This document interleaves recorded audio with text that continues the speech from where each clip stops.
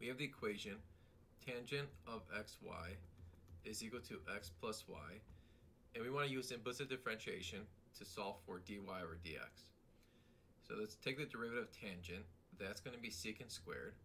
We'll leave xy alone, and then we're going to take the derivative of xy. Now on the right side, if you take the derivative of x, that's 1. The derivative of y is y prime, or you can think of it as dy over dx. And then we'll take the derivative of xy. For that, we're going to use a product rule. So take the derivative of x is 1 times y plus the derivative of y is y prime times x. And that's equal to 1 plus y prime.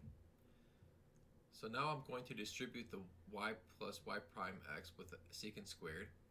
That's going to be y times secant squared xy plus y prime x secant squared xy equals 1 plus y prime. And so the goal here is to get y prime on one side.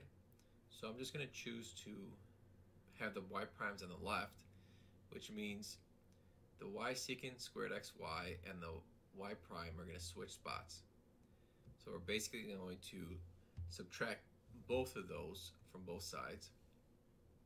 And so I'm going to have y prime x secant squared xy minus y prime equals 1 minus y secant squared xy.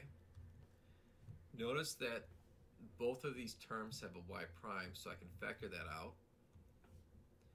I have y prime and then x secant squared xy minus 1 equals 1 minus secant squared xy.